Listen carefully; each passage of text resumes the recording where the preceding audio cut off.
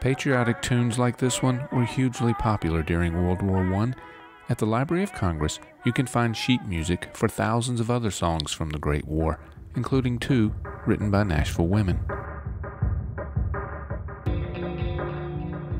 It's a war that people do need to know about. It brought us into the 20th century, and in a sense, we lost our innocence as a nation, and it totally changed politics, the culture. It changed our history in a huge way. And I think if you're not familiar with the facts surrounding the First World War, you won't clearly understand later wars, such as the Second World War. Dr. Lisa Budreau is a curator of military history at the State Museum, using war relics ranging from a captured German cannon to Sergeant York's Medal of Honor. She has been working on new exhibitions for the 100th anniversary of the end of the war to end all wars. You'll hear these stories and a lot more on this episode of Nashville Retrospect.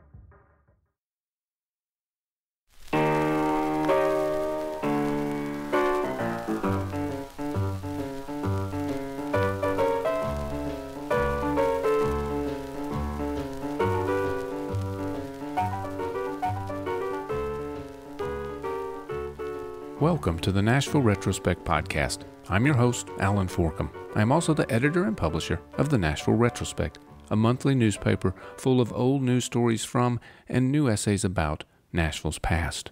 Our November 2018 issue is, as usual, chock full of interesting stories. Thanksgiving Day in 1904, children being taught to use the telephone in 1955, the opening of a Fisk University time capsule in 1972, the first high school football clinic bowl in 1950, the terrorizing of black voters by the Ku Klux Klan during the 1868 presidential election, and much more. But we also have devoted many column inches to Nashville's reaction to the end of World War I, which makes the November issue a good companion to this podcast. City whistles announce news to eager public, reads one headline. Nashville goes wild with joy, reads another, describing the thousands of people who celebrated victory in the city's streets. In contrast, though, a Nashville Tennessean story reported a record number of Nashville deaths from influenza at 429 for the month of October 1918, and another featured a letter from a Nashvillian on the front lines of the war who describes the battlefield trenches as graves. To see article excerpts and photographs from some of these and other stories, visit our Facebook page. You can pick up the latest issue of the Retrospect for only $1 at local grocery stores and markets. And at NashvilleRetrospect.com, you can order subscriptions and even back issues. So if you're new to the Retrospect or skipped an issue, check out our webpage to see what you've missed.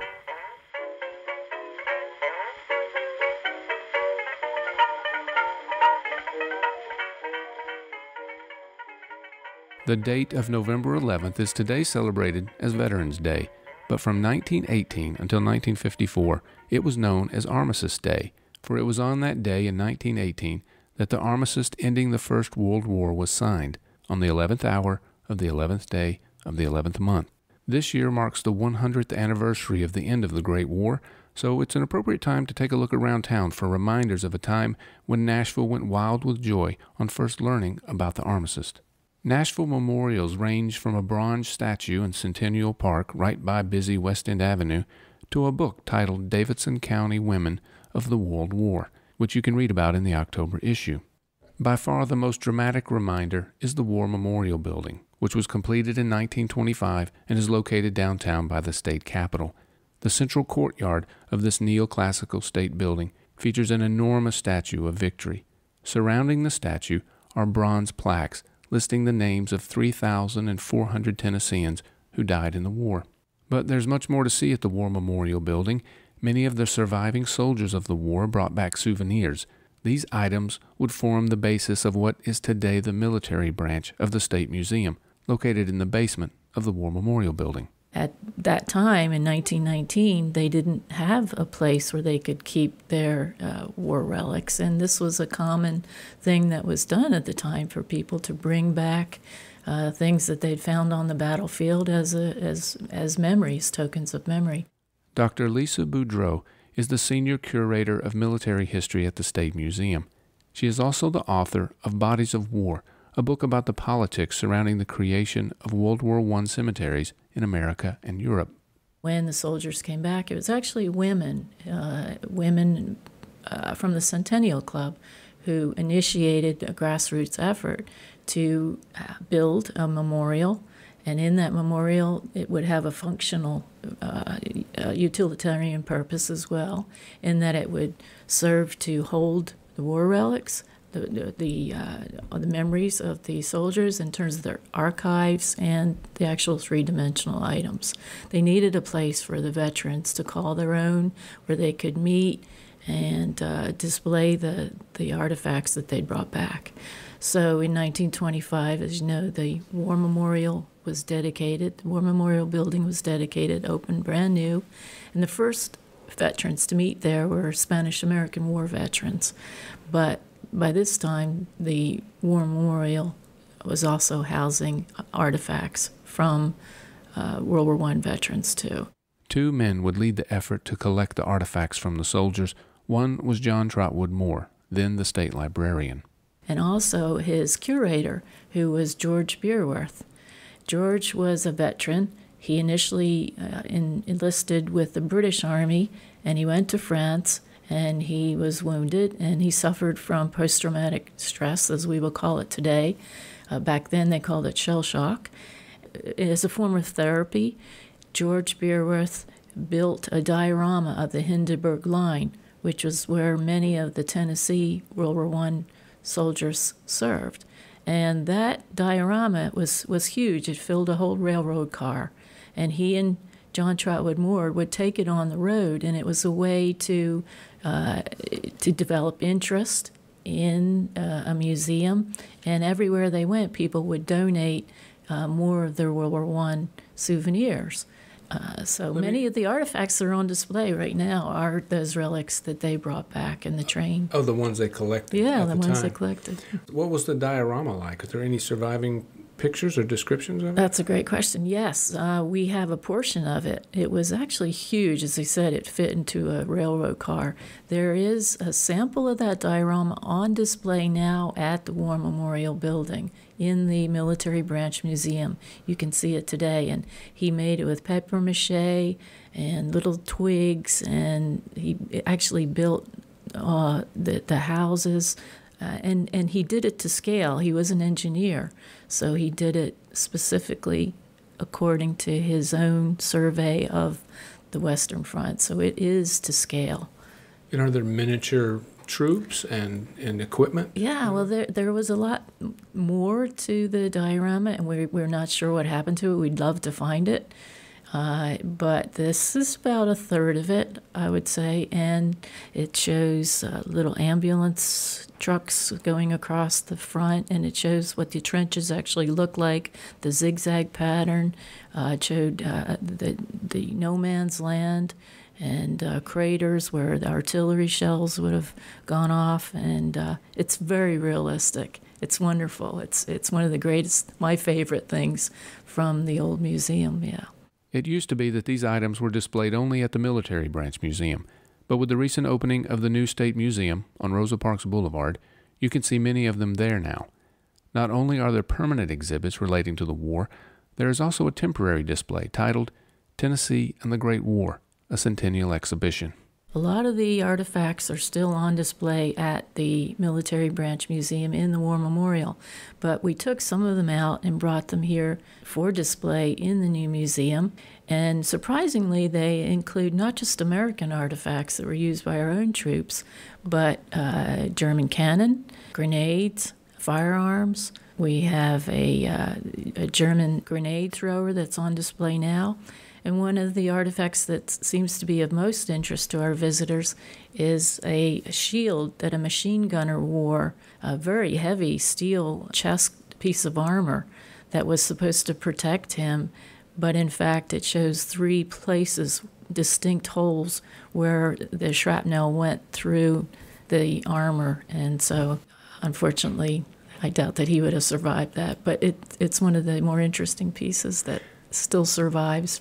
And was that an American No, that was German? That was a German piece of armor, a chest armor that a machine gunner would have worn.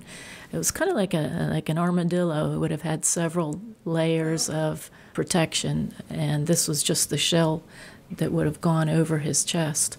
Obviously didn't work. You've got to obviously spend a lot of time with the artifacts and researching them. Are there any that stand out to you? Well, again, the cannon is one of my favorites because I saw it in its original condition, and I saw how bad it looked and how wonderful it looks now. And it was donated to us from the Mountain View, the mountain home, soldiers' home near Johnson City. And we brought it back to Nashville, and we sent it to Kentucky to have it conserved. It was a project that took over 2.5 years, and we finally have it now on display, and it was completely restored back to a serviceable condition. We don't intend to fire it, but I expect it probably could be fired. But it's just amazing to see this piece that it was so long out in the open, and then it's now finally brought back to its pristine war condition. And it actually suffered shell damage. It shows on it pieces where shrapnel went through the metal of the cannon, and it would have taken a 6-man crew. It was highly mobile, which is what made it such a popular piece of artillery during World War I for the Germans. And it would have taken 6 men to pull it across the battlefield. We tried to explain to people where the soldiers would have sat and how it would have been transported. So it was displayed outside in front of the home? I'm just curious. Yes, it was just like you see at VFWs where they put a piece of artillery out. Exactly. It had been outside. The wheels were all rotted from it. It had been sitting on the cemetery a lot, I think. And unfortunately, we don't have the history, but word of mouth has told us, and those who have known that piece for years have told us that was brought back.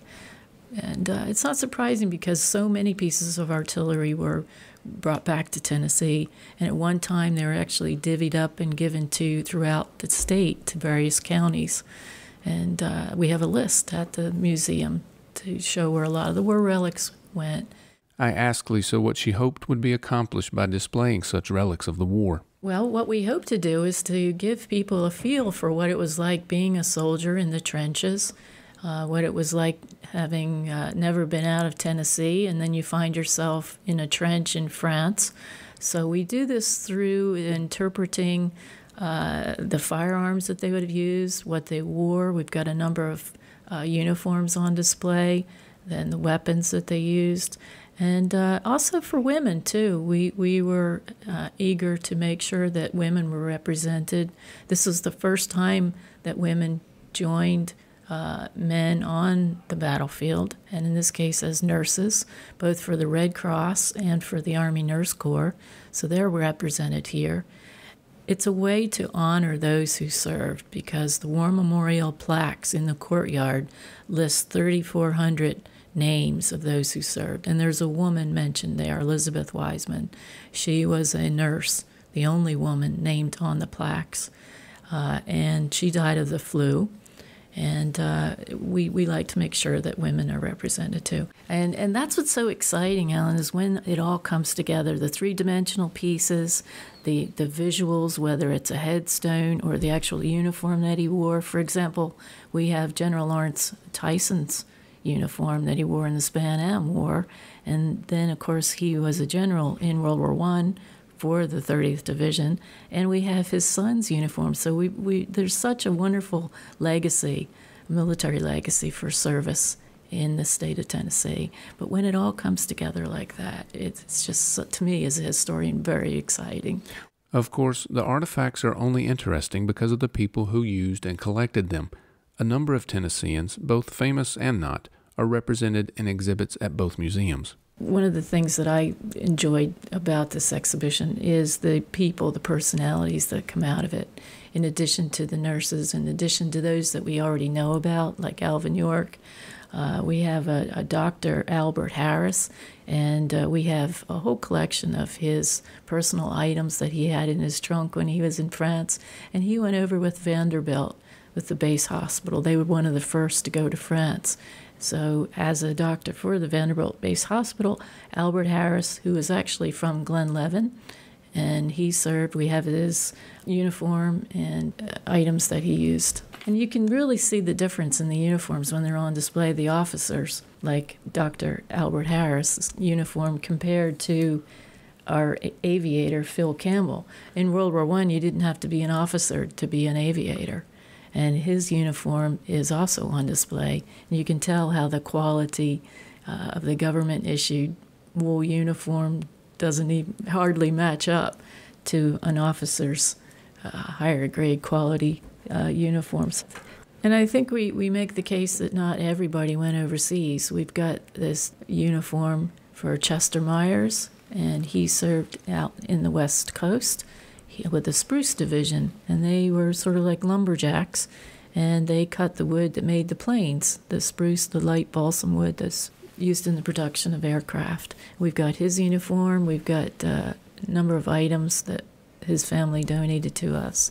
We also have interactives, which will take those who have the interest a little deeper into the details. They can research people like Grant Shockley, who served with an African-American from Sparta, who served with the 92nd Buffalo Soldiers in the Meuse-Argonne. And unfortunately, Private Grant Shockley, didn't make it back from France, and his body is still buried over there. But we focus on him in the interactives, along with a number of other Tennessee heroes. Undoubtedly, Tennessee's most famous war hero is Alvin C. York, one of the most highly decorated Army soldiers from World War I. Not only does he have a statue on the grounds of the Capitol, he was even portrayed by Gary Cooper in the 1941 Warner Brothers movie Sergeant York. 102. 218-102. York, Alvin C. Anything wrong with it? Well, sure is a fine rifle gun. I thought maybe you might have some conscientious objections to it. No, sir, I ain't. Careful you don't kill anybody with it till you get to France. Next man. Here you are, York. The York collection is wonderful here. We, of course, have most, if not all, nearly all of the medals. We have his Medal of Honor. We have his Croix de Guerre with Palm. And all those medals will be on display. They've recently been conserved, and they will be on display right now, the Croix de Guerre and the Medal of Honor, which, of course, is the highest medal awarded to any soldier in the United States. And we have that. Some of the souvenirs that Alvin sent home to Gracie York are on display. His penknife. We have his tunic that he wore after he was demobilized. That he was, of course, in the National Guard, and he wore the uniform in the service of the government after he was demobilized back in Tennessee.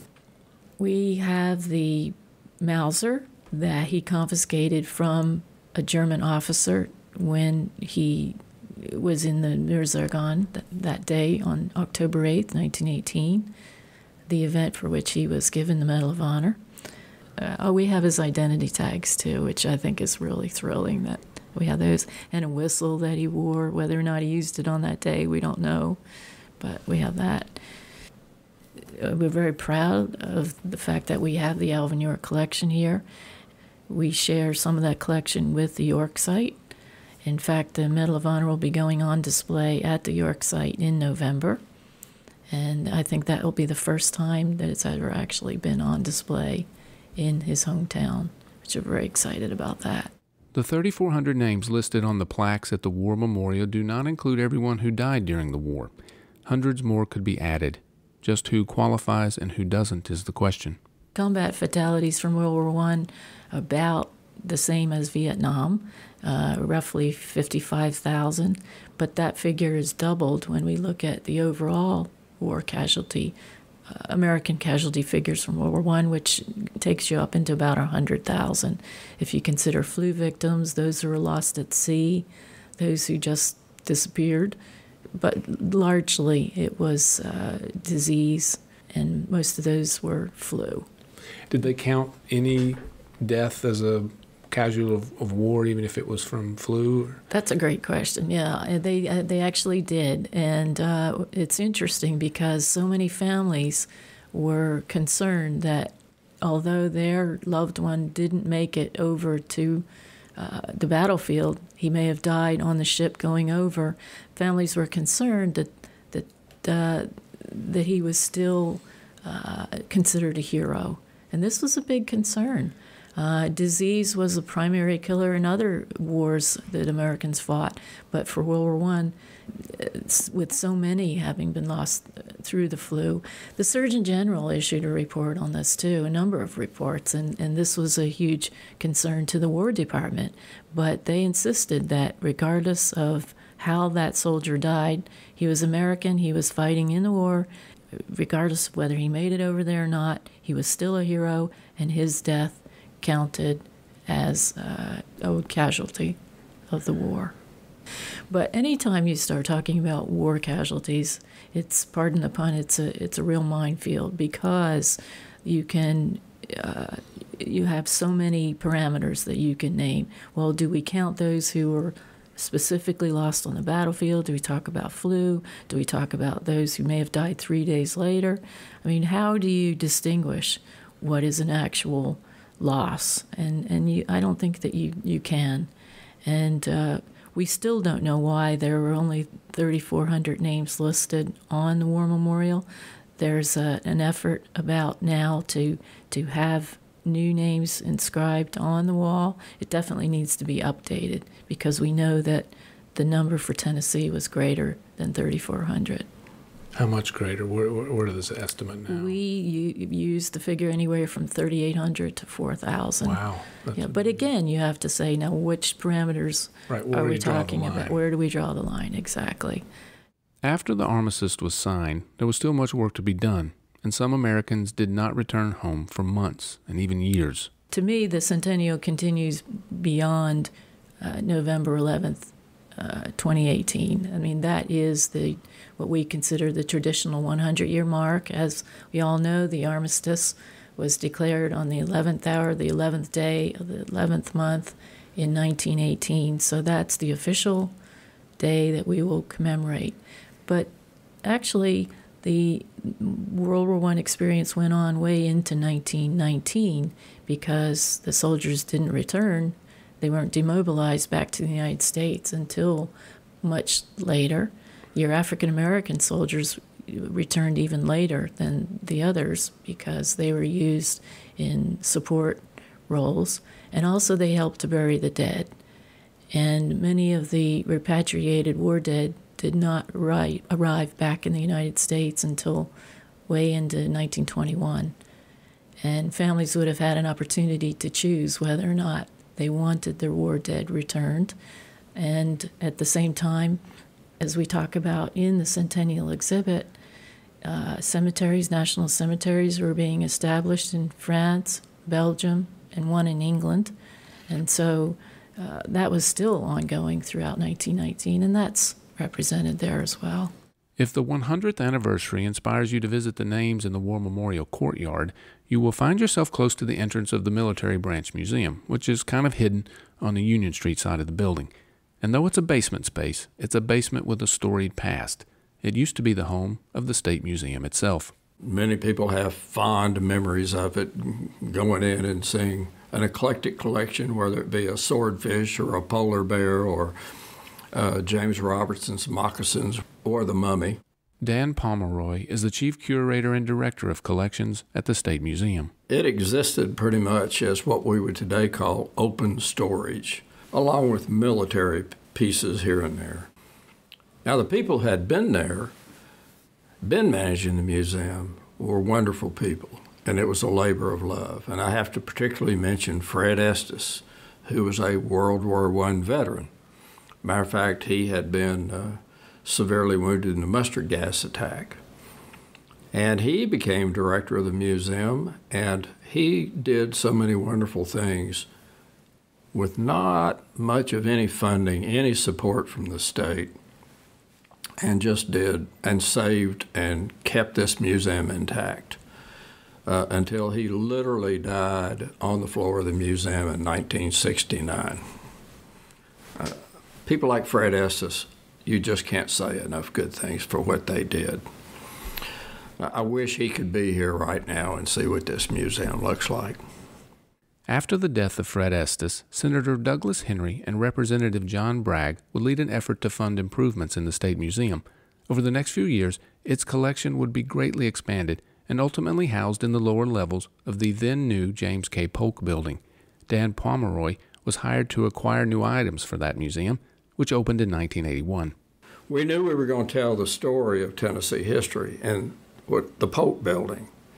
So what do you do with the War Memorial Building?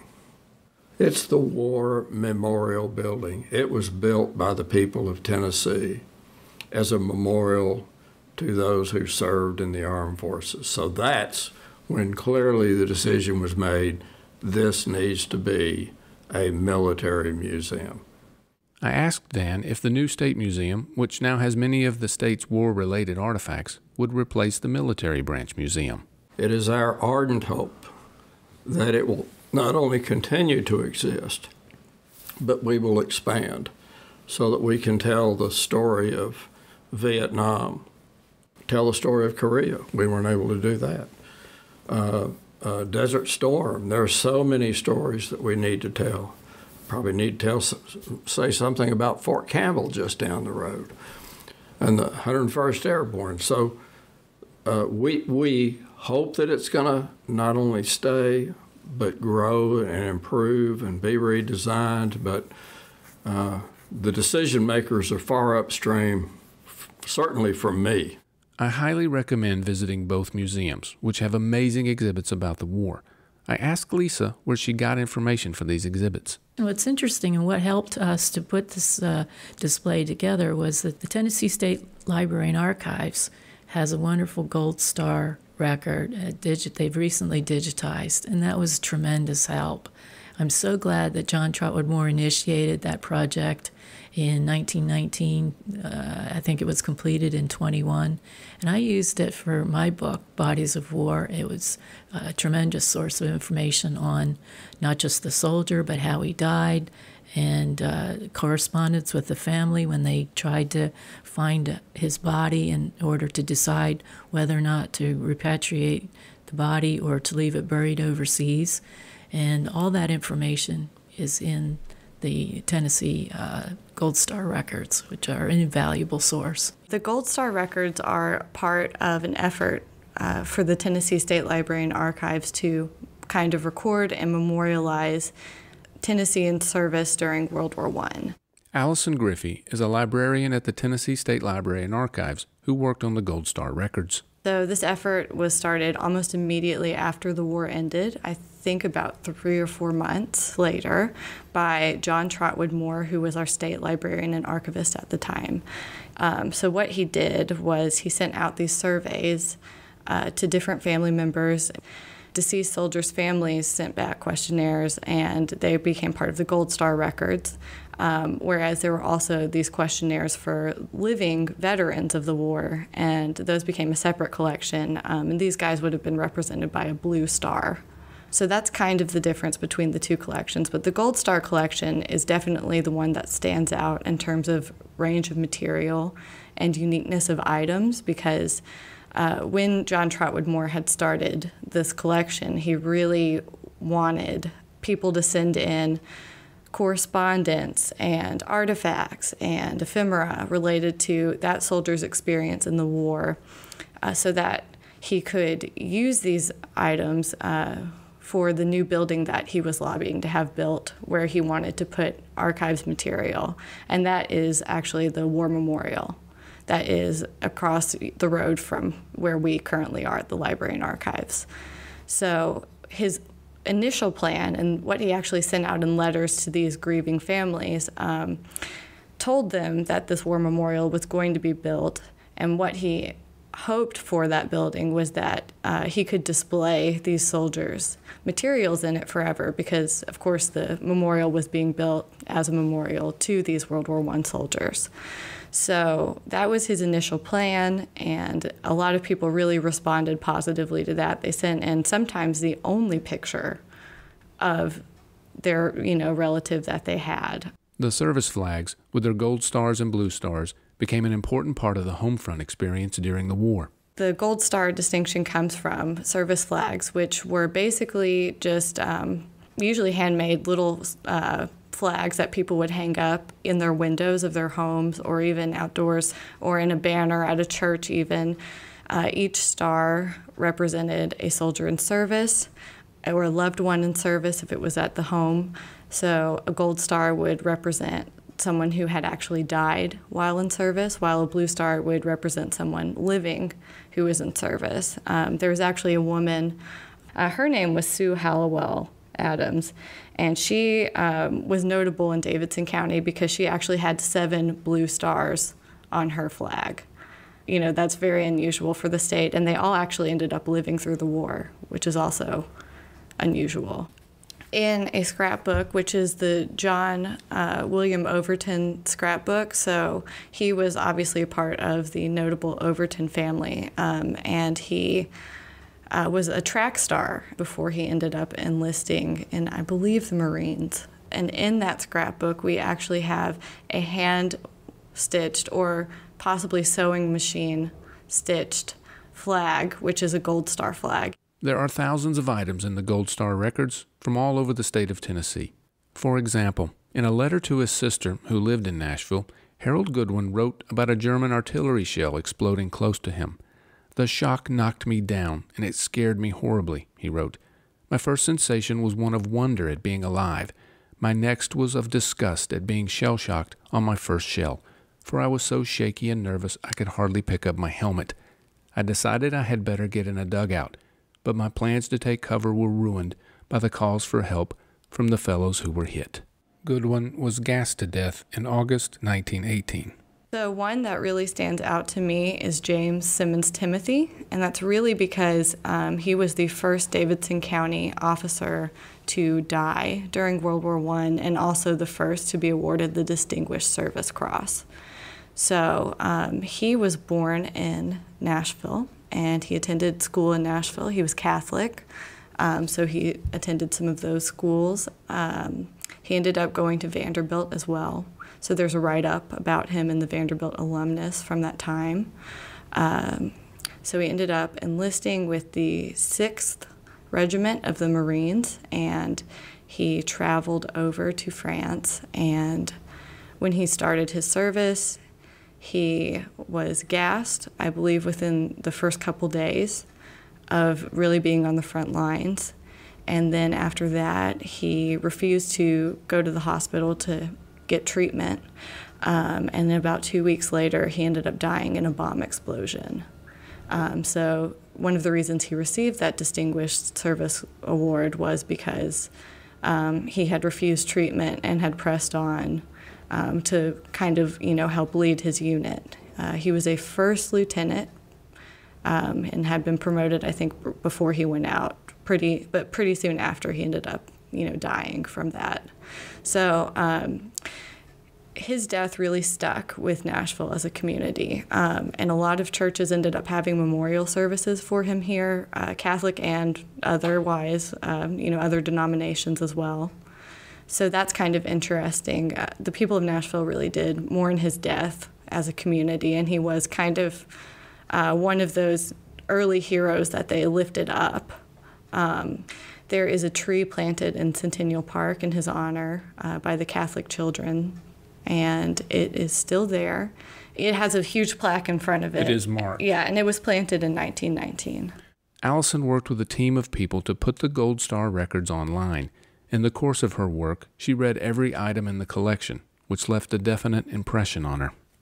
Basically, the whole time I was reading this collection, I had the very strange perspective of thinking, well, this guy's exactly kind of my age. If this had happened in 2018, this person would be my age, and this is what would be happening to them. They would have been drafted, or they would have enlisted and gone over and done this. And these guys are having experiences in their 20s and sometimes in their teens that I cannot imagine even slightly having, partially, of course, because it's a century later, but also mostly because the horrors of what they went through are just intense and crazy. And, you get really attached to some of them that you have a lot of correspondence for, and you always know the ending. It's always the same. I mean, the most tragic thing about this war is there's really just, and probably with any war, there's just no rhyme or reason to who lived, really. You can read the craziest accounts of these guys who faced 17 Germans with nothing but a knife, and lived. And then you can read about a guy who was walking on a ship and slipped and hit his head and just never woke up again. It's like anything with life. It seems very random, but to have it all laid out there in front of you, it can be really difficult to read some of these guys' stories and see like what they went through and how terrifying it was to be fine in training camp one day and then the next day to wake up with a fever. The next thing you see is the telegram telling their family that they've died. And how would you like for us to transport their body? Or overseas telling them they've died and then promising to transport their body, but then getting a letter after the war saying they've lost it. And so you see all of this in the collection? Yes. The collection is just full of, I think the telegrams are maybe the most poignant because they're so succinct. It was really personal, honestly, by the end of it. I really feel like I got to know some of these guys pretty well. And I'm always excited when somebody comes in who's related to one of them. That's really fun for me to get to talk about, a specific person in the collection and what we have of theirs and how we got it and how they can use it. And if they want to see it, we pull it for them so they can. There were other positive aspects to her research, including what she learned about the reaction to the war on the Nashville home front. For example, the work of women's clubs began even before America entered the war. One club that kind of sticks out to me is a club called the Query Club, which was a women's literary society. This Query Club had a member who had traveled to France and was actually there when the war broke out in 1914. So she kind of saw things firsthand. She saw French troops mobilizing. She was helping women organize and send out hospital supplies. So when she came back, she actually had the club start sending out those items and organizing, relief efforts and raising money for French orphans and all kinds of things like that. And one of the women who was also a member of that club was Sue Hallowell Adams, the woman who had 7 sons in service later on when the war began. So there were some people who were active in doing things before that started, but then once the United States entered the war, that really exploded. So that book that you mentioned, Davidson County Women in the World War, is a really great resource that documents what women were doing in Nashville at that time. In that book, there are 44 white women's clubs represented, and there are 10 black women's clubs represented in their efforts during the war. So these women's clubs did all kinds of things. There was, of course, the American Red Cross had chapters here, the YWCA had chapters, and they did all kinds of things like having knitting clubs to help, make garments that they could send overseas or to even just the camps, because honestly, when the United States entered the war, they really weren't all that prepared to have enough facilities to train all of the men that ended up being drafted and enlisting, because they had a huge response. Even on the home front, people were suffering from things like influenza and, training accidents and all kinds of things like that. So these women were aware of that. Obviously, they were corresponding even more so with the people that hadn't gone overseas. And so they knew that the need was great. So they really stepped up and tried to provide things like bedding and garments and hospital dressings and just raising money, just trying to give whatever they could. in addition to filling all of the jobs that had obviously been opened by these men leaving.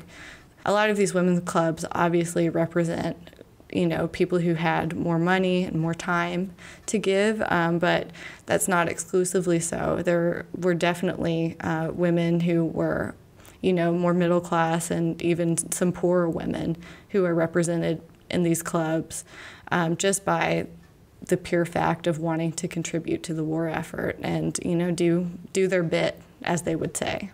One place where Nashville women did their bit was at the gunpowder plant in Old Hickory. It's the largest munitions plant in the world at that time, so obviously it had significant impact. So the smokeless powder would have been used as part of ammunition during the war. There's actually a really great newsletter called the Old Hickory News that was produced by the plant, DuPont engineering plant, and we have copies of it here on microfilm. Those are really great to read through if you ever are just interested in learning more about the culture of the place. So obviously they built up communities there. Women and men had their own dormitories. Some married couples got to live together. I don't think all of them. Obviously they were also segregated by race. It's interesting because you see accounts like obituaries, example, for people who are dying that are working there. And so the draft obviously affected men between the ages of 18 to 40 by the end of the war. But you'll see like accounts of men working at the factory that are sometimes in their 70s. Those are, of course, the white men that you will see represented there. They'll interview these guys and ask, why are you working? You're so old. You should be retired. And they're saying, well, I can't go fight. This is what I want to do. I'm giving back. So you obviously have that happening there as well. Then you also have more than 10,000 women working there, which is cool. That's a lot of women. A lot of them worked at this place called the Box Factory, and they basically just made boxes for the powder and the munitions. And they wore these coveralls, which they called womanalls because they're for women. But their supervisor, somewhat condescendingly, but still a commendation, I guess, said, these women are able to do the work of men just as fast and just as well. So it's a little bit of an admission that women are playing this role in the war and doing things, and they're capable. One woman in particular who worked at the plant seemed to grasp the implications of women proving their worth in such factories. I actually have a cool quote from a woman's diary who we have in our collections. Her name is Lucretia Owen. She was in the women's work department in the Old Hickory factory powder plant. And she had done a lot of work basically taking care of the women, advocating for them, but then also spying on them. Obviously, one, espionage was a huge problem. There were obviously a lot of issues with people sneaking into the factory, getting work there, and ending up being spies. So she had a couple of women that she was not sure about. I don't think any of them actually ended up being spies, but of course the spies were found at this powder plant. You would almost be shocked to know that there were no spies there. But also, women were really kind of liberated by this, One, a lot of times, whoever was kind of the primary breadwinner in their lives, or maybe even the person that just kind of had control over, their life, was away, whether it be their husband or their father or a brother or whatever, right? Like these guys were gone. And so that opened up a lot of opportunities for women. One, to travel, for example, to this place. Two, to gain new skills, whether it be factory work or clerical. Three, maybe even to just try to start a new life. There are a couple of accounts of women being found out as having families that they just left to go work at this plant and try to get some money and start over. And of course, when they were found out, they were shipped back to wherever they came from. But it gave them an opportunity to build a new identity, whether they didn't have anything nefarious going on in their background or not. But so she said, her sense after the war, she thought that women were going to want change. They were going to want more. So there's a quote from her that says, "The arousing of a desire in women to be independent, to make their way, live their own lives, and scoff at conventions will leave its effect." And of course, after the war ended, 2 years later, women got the right to vote. Women weren't the only group gaining opportunities through war work. Surprisingly, there was also a community known as the Mexican Village at the Old Hickory plant. When I first started learning about the powder plant, I saw a lot of information about the white workers and saw a little information about the black workers, which there were significantly fewer black workers at this plant, actually. But I didn't know anything about the Mexican Village, is what they called it. Not everyone who worked there was from Mexico. There were also people from Puerto Rico, and there were some Native Americans actually that were working there as well, but they all kind of lived in one village, I guess because due to racial segregation at that time and they didn't know where else to put them, it was kind of like an other category. But it was primarily people from Mexico. Because of I believe, a 1917 Immigration Act, it was easier for Mexican people to enter the United States and work, at least short term, than it was for people from Eastern Europe, for example. So there were some conditions there that helped these people actually be able to find work in the United States, and the government actually welcomed them more so than people who were from other countries. So they wouldn't draft them to go fight, but they would use them as workers here. They would hire them to work in factories here. It was easy to get kind of like a visa to come over here than it was for other countries. But actually, a lot of these guys did end up registering for the draft, and that is a really fun thing to look through if you ever just want to look through World War I draft cards in your spare time, which I've spent a lot of time doing. So actually, a lot of these guys, they set up their own registration office, which is so interesting because they're not even United States citizens in most cases. But they felt compelled, I guess, to register for the draft. All in all, let's see, there were about 1,400 people living in this Mexican village. Children were born there. It really was a community. They were even led by a Mexican man for a while.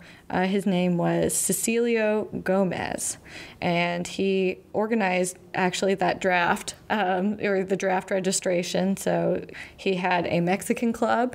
They had dances, and they also had all of their own things, partially because of segregation, of course.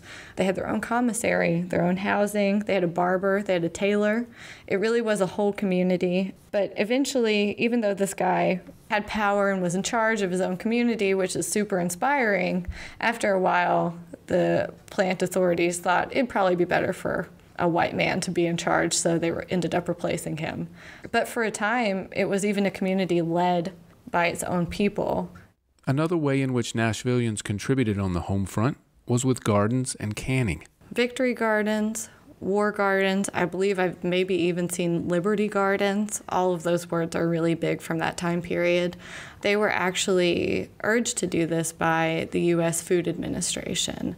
So obviously there were food shortage issues during the war, and there were big pushes to have people produce food wherever they could. There was even a U.S. school garden army, and that was for school children, and it basically helped teach them how to farm and encourage them to help their parents, start these gardens. Anywhere they could, women would use abandoned lots, even, all kinds of things, really just wherever you could grow. And then on top of that, there were these canning centers that women ran, which were actually a federal government effort to train women how to can, how to preserve things. One of the most popular ones was actually how to can meat, which I didn't know you could can meat.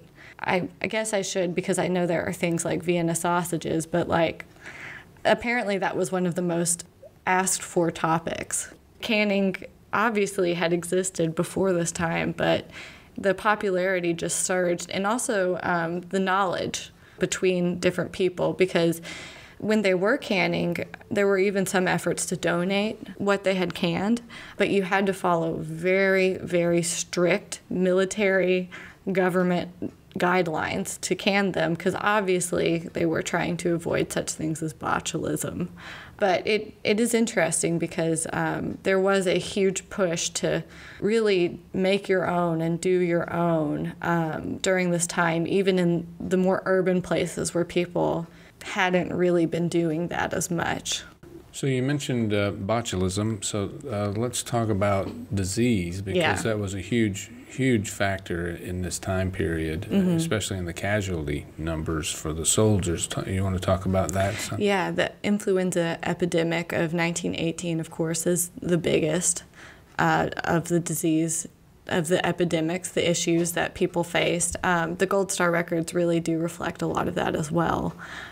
More soldiers from the United States ended up dying of disease than dying in battle. So, like I said before, the United States wasn't necessarily completely prepared to accommodate the number of soldiers that they had. So there were issues in camps. They had inadequate housing sometimes. And then, of course, you go overseas, and no one cares about hygiene in a trench because you're honestly just trying to stay alive. One of the worst problems of all was the transport ships. So during the war, they obviously had to fit as many men as possible on as many ships as possible to get them overseas, which ended up causing a lot of issues. So men would be crammed, packed into these ships, and then basically if even one or two people had influenza, it just spread like crazy. And they just really weren't ready for it. And then they were out at sea, so there was not a lot you could do. A lot of these men ended up just having to be buried at sea. Even the ones who made it to port ended up dying there a lot of times. There's some correspondence in the Gold Star records that actually talks about soldiers being vaccinated in camps and all of the crazy rumors that they were spreading around about what being vaccinated would happen, like what would happen if you were vaccinated. This one guy wrote home, and he was basically telling his parents, I'm going to have to get vaccinated, and I'm terrified because there are people dying of these vaccines, people losing arms, all of these things, which might be true, I don't know, or might have something to do with just the hygiene level and infection. But yeah, there were these wild rumors kind of running around camp that, if you got vaccinated, there was a chance you were going to die of getting this shot. And so I'm sure there were people who were even trying to avoid having it in the first place. 50 million people died worldwide during the Great Influenza Epidemic of 1918, according to the National Archives. And though it remains a health concern, we learned valuable lessons about the flu during the war. As we observed the 100th anniversary, Lisa noted that there were other important lessons too, ones we should take the time to remember. There's a lot of different feeling about this, but so much did come out of it, and specifically in terms of the African Americans. It was a game changer for African Americans who served overseas and came back, and there's a whole historiography about that part of the war. And also for women, it was a game changer for them too, because they, like African Americans, experienced what it was like being involved in such an important event and involved in a really active way. And so with that goes expectations that when you return to the United States, you will be credited for your service. So in that sense, it was a game changer, but also in terms of America's role on the global stage. I mean, Tennessee in particular, it progressed in so many ways. It progressed the nation, it progressed the state. We assumed a whole new role as a giant on the world stage after World War I. Of course, it set the stage for World War II in a big way. It's a war that people do need to know about. It brought us into the 20th century, and in a sense, we lost our innocence as a nation, and it totally changed politics, the culture, It changed our history in a huge way. And I think if you're not familiar with the facts surrounding the First World War, you won't clearly understand later wars, such as the Second World War, and why that came along. And of course, that doesn't even take on board the technology that came from the First World War, the aircraft, the medical advances that came out of that war. There's so much about it that's often overlooked that it's a shame, but I hope that more people will have an interest in the war after they come and see the exhibit. Maybe they'll want to read a little bit more, and maybe they'll go back and watch those Alvin York movies and the other World War I movies.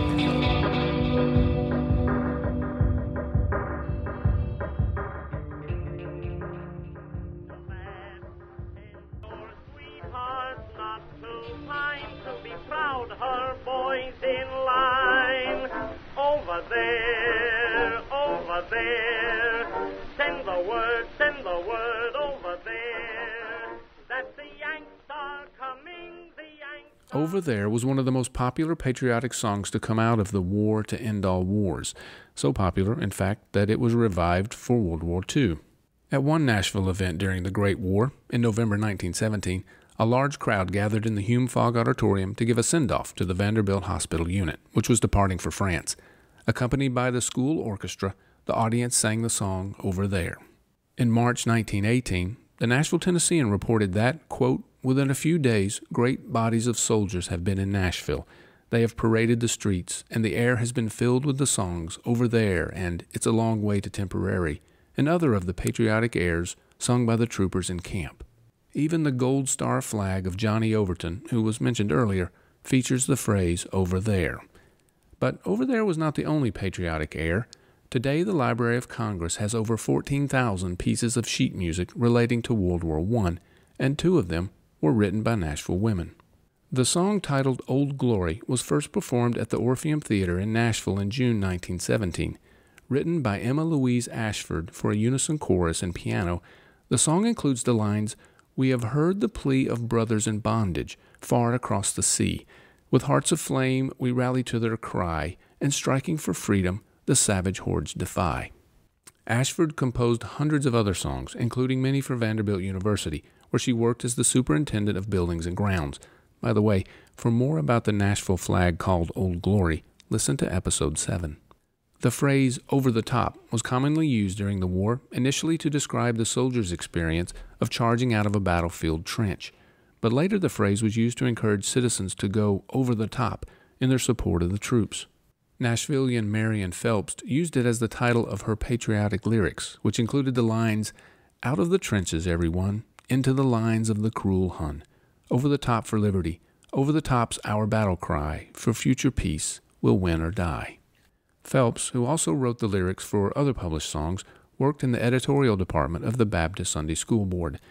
You can see the sheet music for these and other World War I songs on the podcast webpage. Unfortunately, we could not locate any recordings of these songs, but stay tuned after the end of the show to hear the entire recording of Over There by Nora Bayes.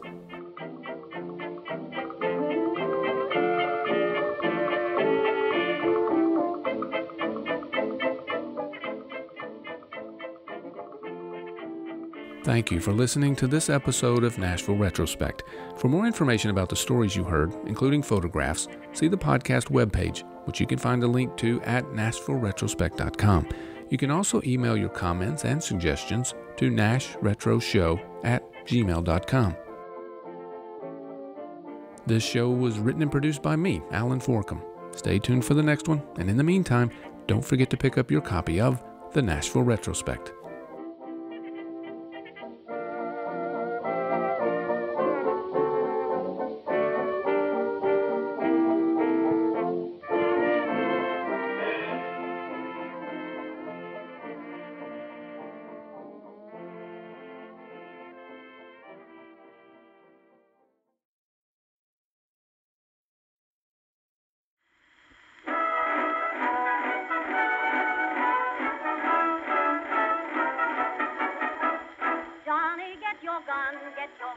Get your gun, take it on the run, on the run, on the run. Hear them calling you and me, every